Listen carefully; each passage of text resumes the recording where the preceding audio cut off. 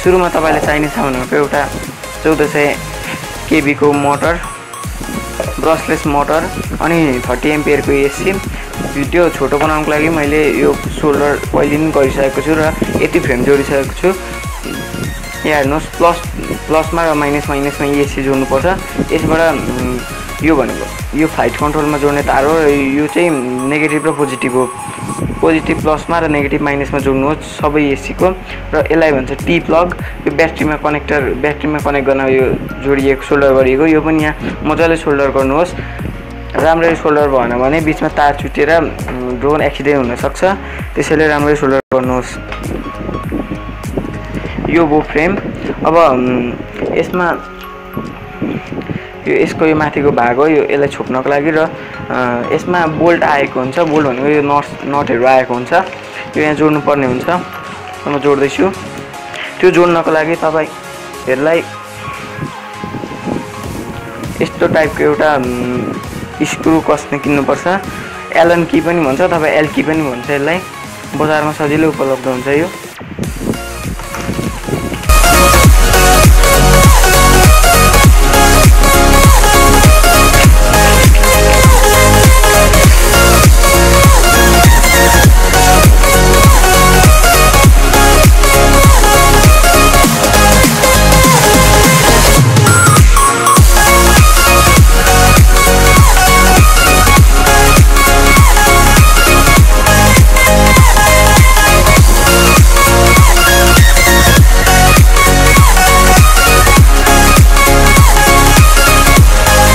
हेर्नुस् मैले जम्मै यो बोल्टहरु लगाइसकेको छु। यो बोल्ट चाहिँ अलिक मजाले लाउनु होला नत्र यो फुस्केर क्र्याश हुने सम्भावना हुन्छ ड्रोनको। र अर्को कुरो यहाँ हेर्नुस् यो बुलेट कनेक्टरले मैले यो मोटरको यो ESC सँग कनेक्ट गरेको छु। यहाँ हेर्नुस् यस्तो बुलेट कनेक्टरले यो मार्केटमा इजिली अवेलेबल हुन्छ अनलाइन सपिङमा। म लिंकहरु डिस्क्रिप्सनमा दिन्छु। यो अहिले मैले जम्मै बुलेट कनेक्टरले कनेक्ट गरेको छु। लास्टमा यो मोटरको रोटेसन चेन्ज गर्नु पर्यो भने यो बुलेट कनेक्टर चेन्ज गर्नुपर्ने हुन्छ। अब हामीले चाहिने सामान भनेको चाहिँ फ्लाइट कन्ट्रोलर। यहाँ हेर्नुस् यो फ्लाइट कन्ट्रोलर। यो चाहिँ KK 2.1.5 फ्लाइट कन्ट्रोलर हो। यसको साथै तपाईहरु यो APM 2.6 फ्लाइट कन्ट्रोलर पनि युज गर्न सक्नुहुन्छ। म यसको भिडियो फाल्टै पछि हाल्ने छु युट्युबमा। GPS हरु भएको जम्मै एकदम त्यो चाहिँ एडभान्स ड्रोनको हाल्ने छु यसको। र अर्को पनि छ फ्लाइट कन्ट्रोलर CC3D भन्ने नाजा 32। निकै छ फ्लाइट कन्ट्रोलरहरु जुन पनि तपाईहरु युज गर्न सक्नुहुन्छ। तर अहिले सजिलोको लागि म KK 2.1.5 युज गर्छु। यो चाहिँ CC3D फ्लाइट कन्ट्रोलर हो। यो पनि तपाईहरु युज गर्न सक्नुहुन्छ। यी दुईटाको भिडियो म पछि ल्याउने छु। अहिले यसलाई साइड राखौं र यसको बारेमा कुरा गरौँ। यहाँ हेर्नुस् यो यसमा चाहिँ अन स्क्रिन छ। यसमा चाहिँ स्क्रिन छ। त्यसै कारणले यसलाई सेटअप गर्न सजिलो हुन्छ। PC सँग कनेक्ट गर्नु पर्दैन। त्यही भएर म अहिले यो युज गर्दै छु। राम्रो यो भनेको बजेट पनि हो फ्लाइट कन्ट्रोलर। त्यसैले अब तपाई भाइब्रेसनको लागि चाहिँ म यो कनेक्ट गर्दै छु। यहाँ हाल्दै छु म यो भाइब्रेसनको लागि। यो फोम यहीसँग आउँछ। यो फाल्टु किन्नु पर्दैन। यहीसँग आउँछ। यहाँ भित्र यसरी फिट हुन्छ सजिलैसँगले। यहाँ हेर्नुस्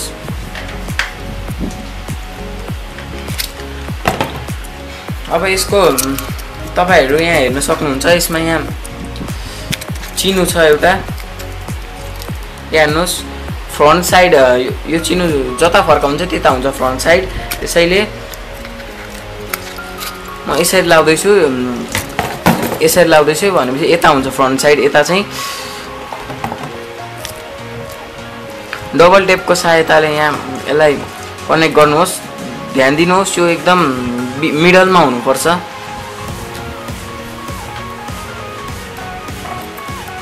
र अब रिसिभरको पालो आएको छ। यहाँ हेर्नुहोस् यो रिसिभर फ्लाइ स्काईको IA6 भन्ने रिसिभर युज गर्दै छु। साइडमा डबल टेपको सहायताले यसरी पेस्ट गर्नुहोस्। यसलाई टाल्नुहोस् यहाँ।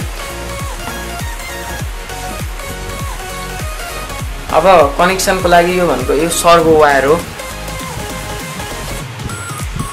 यो चाहिँ योसँग आउँछ, यति यो चाहिँ योसँग आउँछ र तपाईँ भनेको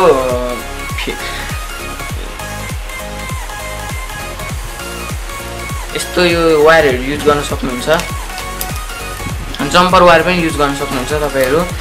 यो चाहिँ सजिलोको लागि सर्भो वायर युज गर्दैछु। कनेक्सनको लागि म तपाईँहरूले कनेक्सन देखाइदिन्छु। सुरुमा यो च्यानल 1 रिसिभरको च्यानल 1 मा सिग्नल वायर भनेको सेतो हो। ध्यान दिनुहोस्, सिग्नल वायर भनेको सेतो, सिग्नल पोजिटिभ र नेगेटिभ तीनटा पिन हुन्छ। फर्स्ट लाइन भनेको सिग्नल, सेकेन्ड पोजिटिभ र थर्ड भनेको नेगेटिभ हो।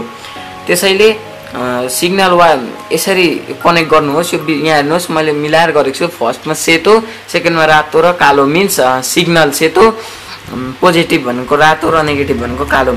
यसरी कनेक्ट गर्नुहोस्। र अब अर्को चाहिँ भनेको यसरी यो कनेक्ट गरिसकेपछि अब हाम्रो यताको पिन भनेको यो मोटरको आउटपुट पिन हो। यो यहाँ हेर्नुहोस्, ध्यान दिएर हेर्नुहोस्, यो भनेको मोटरको आउटपुट पिन हो। यो आउटपुट पिन हो र यो इनपुट पिन हो। यसको पनि सेम हो। यो यता फर्स्टको सिग्नल पोजिटिभ र नेगेटिभ हुन्छ। त्यसैले यो रिसिभरको सिग्नल भनेको यहाँ यसरी कनेक्ट गर्नुहोस्। सिग्नलमा प्लस प्लसमा र माइनस माइनसमा, पोजिटिभमा र नेगेटिभमा कनेक्ट गर्नु। अनि त्यसपछि पाला आएको चाहिँ यस्तो सर्भ भयो। यसमा चाहिँ तीनटा वायर निस्केको छ, कालो, रातो, सेतो। यो डिफ्रेन्ट कनेक्टरसँग कनेक्टेड छ। यहाँ हेर्नुहोस्, एउटै वायरबाट आएको। यो चाहिँ यही केटीएफ फ्लाइट कन्ट्रोलरसँग आउँछ। यो हामी भनेको यो सेतोमा यो फर्स्टमा यसरी जोड्दैछौँ। यहाँ हेर्नुहोस् तपाईँहरू, मजाले हेर्नुहोस्, फेरि देखाउँदैछु म। यहाँ हेर्नुहोस्, यो सेतो, रातो, कालो यसरी जोड्नुहोस्। यसरी होइन, यसरी है। यहाँ हेर्नुहोस्, मजाले हेर्नुहोस्। यहाँ हेर्नुहोस्, म तपाईँलाई यो फ्लाइट कन्ट्रोलर बाहिर निकालेर देखाउँछु।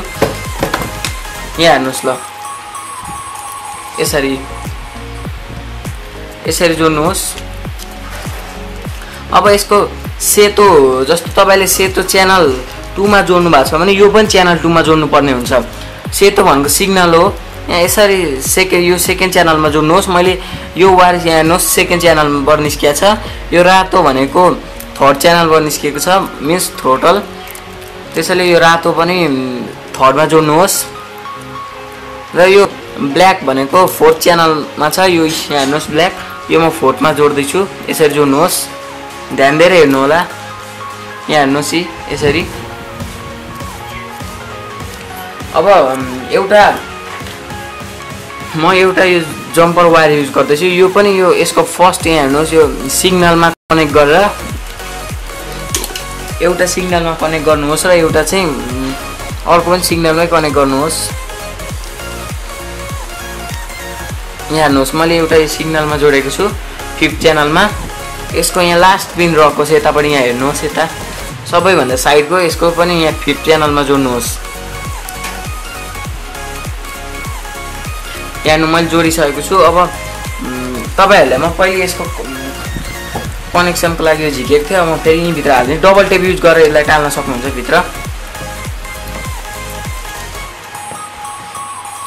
अब पालो आएको छ मोटरको।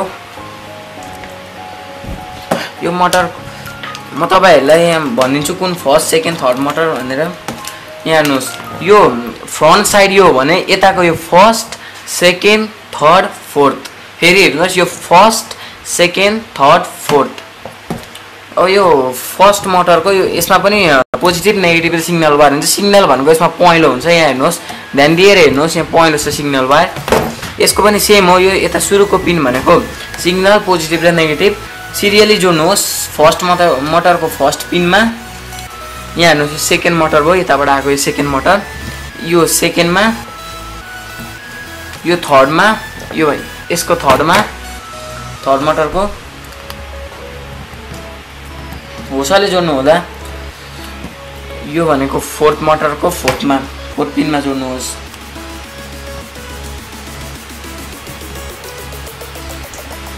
अब यति भइसकेपछि हाम्रो कनेक्सन चाहिँ रेडी नै छ।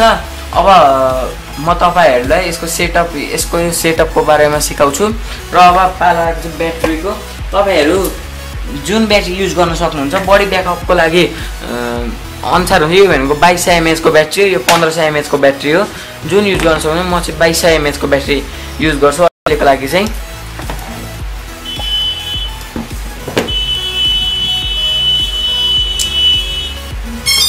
यहाँ हेर्नुस् आवाज आउँदैछ यो ESC कराएको मोटर कराएको।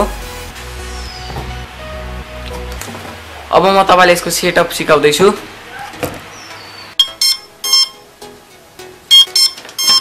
हेलो गाइस अब सेटअपको पालो आएको छ र सेटअपको लागि सुरुमा त मेन्युमा थिच्नुहोस्। यो मेन्युमा थिचेर ESC बज्न थाल्छ अनि त्यसपछि सुरुमा जानुहोस्।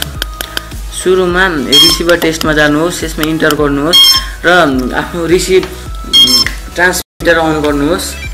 ट्रान्समिटर अन गरेपछि यसले यो भेटाउँछ। त्यसपछि फुल थ्रोटल अथवा त्यो जम्मै फुलमा पार्नुहोस्।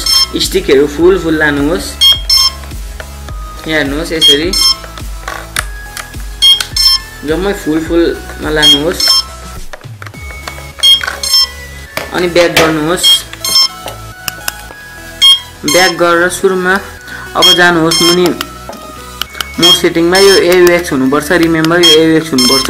त्यसपछि MISC मा केही काम छैन ब्याक जानुहोस्।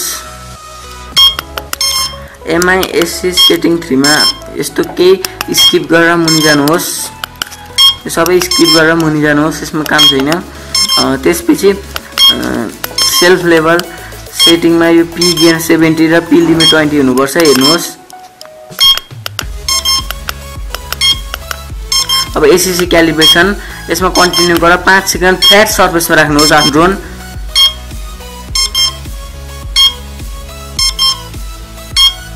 हेर्नु त्यसपछि ओके थिच्नुहोस्। कन्टिन्यू थिचेर डाउन जानुहोस्। डाउन गएर मिक्स एडिटरमा गएर यो टोटल 100 हुनुपर्छ। यहाँ हेर्नुहोस् जम्मै नम्बर यति हुनुपर्छ। त्यसपछि सो मोटर लेआउटमा गएर नेक्स्ट थिच्नुहोस्। त्यसपछि ब्याक जानुहोस् अनि यो ACC बबल भनेको यो आफ्नो ड्रोन कतिको स्टेबल छ यो हेर्नको लागि यो युज गरिन्छ। कस्तो फ्ल्याट सर्फेस राख्नुहुन्छ युज गरिन्छ। यो केही नगर्नु मुनि जानुहोस्। हेर्न मन लाग्यो भने हेर्दा हुन्छ त्यो कतिको फ्ल्याट सर्फेसमा छ।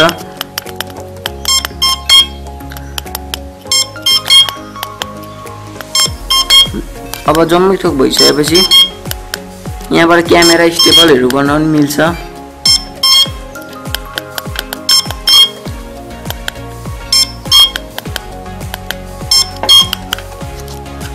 डोनेटमा हानेको सपोर्ट यो डोनेट गर्ने ठाउँ पनि केही काम छैन।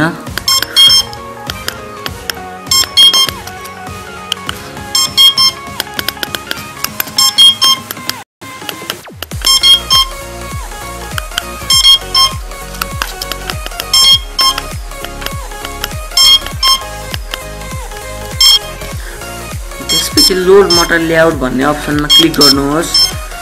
यहाँ हेर्नुहोस् लोड मोटर लेआउट भन्ने अप्सनमा इन्टर थिचेर मुनि जानुहोस्। आफ्नो चुज गर्नुपर्छ कुन कप्टर तपाईँ बनाउँदै हुनुहुन्छ। यहाँ क्वाडकप्टर प्लस मोड क्वाडकप्टर एक्स मोडमा एक्स मोड बनाउँदैछु त्यही भएर म एक्स मोडमा इन्टर थिच्दैछु। आर यु स्योर भनेर सोध्दै इन्टर थिच्नुहोस् यस गर्नुहोस्। त्यसपछि यहाँ फेरि म यस्तो आउँछ फेरि नेक्स्ट गर्नुहोस्। नेक्स्ट गरेर ब्याक गर्नुहोस्। यतिमा तपाईको जम्मै सेटअप भइसकेको छ। यो PI एडिटर भन्ने बारेमा अर्कोचोटि कुरो गरौँला र यो भनेको डिफल्टमै छोडिदिनुहोस्। डिफल्टमै केही हुँदैन। यो PI एडिटर यो लिमिटहरु हेर्नुहोस्। यो पछि चेन्ज गर्दा न चेन्ज नगर्दा पनि हुन्छ चेन्ज गर्दा पनि हुन्छ। अब यहाँ हेर्नुहोस् यो एरर थियो अहिले सेफ मोड आयो। अब तपाईँ ट्रान्समिटर लाई ESC क्यालिब्रेसन गर्नुपर्ने हुन्छ। ESC क्यालिब्रेसन म देखाउँदैछु। अब ESC क्यालिब्रेसनको पालो आएको छ। ESC क्यालिब्रेसन गर्नको लागि सुरुमा आफ्नो ट्रान्समिटरको यो जम्मै स्विच माथि लानुहोस् अथवा अफ गर्नुहोस्। यो त्यसपछि रिसिभर ट्रान्समिटर अन गर्नुहोस्। ट्रान्समिटर अन गरेपछि यो थ्रोटल चाहिँ फुलमा राखेर साइड राख्नुहोस्। यति गरिसकेपछि आफ्नो क्वाडकप्टर को यो फर्स्ट र लास्ट बटम, यो फर्स्ट र लास्ट बटम सँगै थिचेर यो ब्याट्रीको कनेक्टर कनेक्ट गर्नुपर्ने हुन्छ। यो अहिले गाह्रो पर्छ मलाई, स्विच जोडेको छैन, 2 जना चाहिन्छ त्यसको लागि चाहिँ।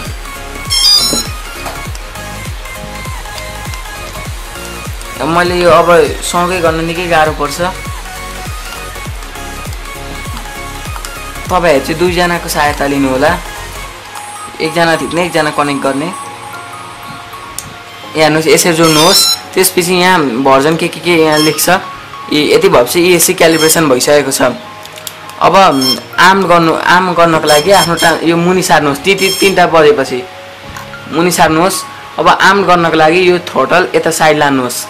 यहाँ हेर्नुहोस् यहाँ रेड बत्ती बल्ल आर्म लेख्यो। अब यहाँ हेर्नुहोस् मोटर घुम्छ, यहाँ हेर्नुहोस्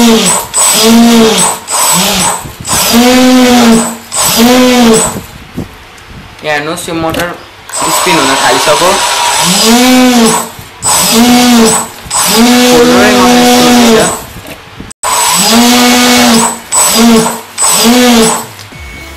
अब भयो, सबै काम भइसक्यो र अब यसमा यो अलिक ब्याट्री सिद्धेको अथवा चार्जर सिद्धेको थाहा पाउनको लागि यो बजर युज गर्दै यो यहीसँग आउँछ। हेर्नुहोस् यो बजर पिनमा जोड्नुहोस्, प्लस प्लस र माइनस माइनसमा। यो चाहिँ अप्सनल हो। यहाँ हेर्नुहोस् अब यति जोडिसकेपछि यसले पनि इन्डिकेसन दिन्छ। यहाँ हेर्नुहोस् बजर बज्यो।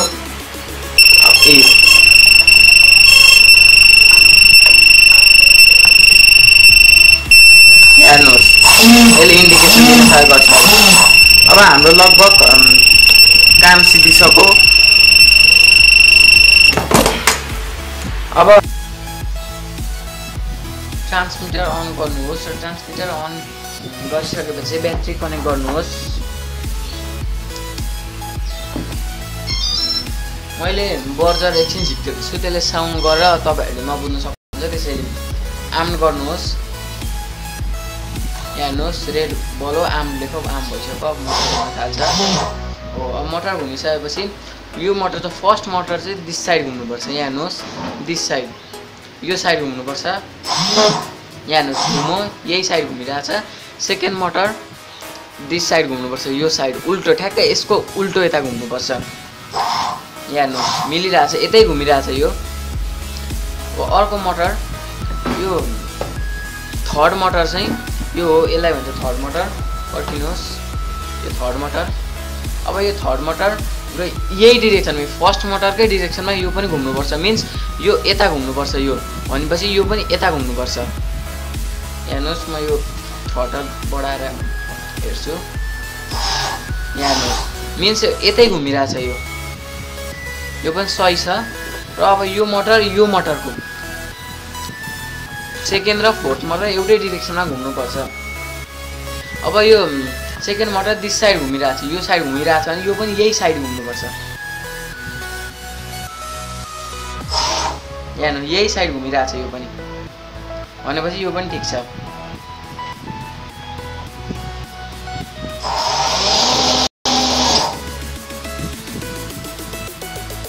हो अब केही कथम उल्टो घुमिहाल्यो भने तपाईले यो कनेक्टर चेन्ज गर्नुपर्छ। म देखाउँछु। यहाँ हेर्नुहोस् यस्तो 3टा कनेक्टर आएको छ। बीचको कनेक्टरलाई साइड लानुहोस्, यो पर्दैन। यो साइडको 2टा कनेक्टर चाहिँ चेन्ज गर्नुपर्छ, रिप्लेस गर्नुपर्छ। यहाँ हेर्नुहोस् अब केही कथम उल्टो घुम्यो भने यहाँ यसलाई चाहिँ यहाँ र यसलाई चाहिँ यहाँ जोड्नुपर्छ। तर अहिले मेरो सही छ, त्यही भएर जोडेको छुइनँ। जस्ट रिप्लेस गर्नुहोस् वायर कनेक्सन। त्यति गरेर यो ड्रोन रेडी भइसकेको छ।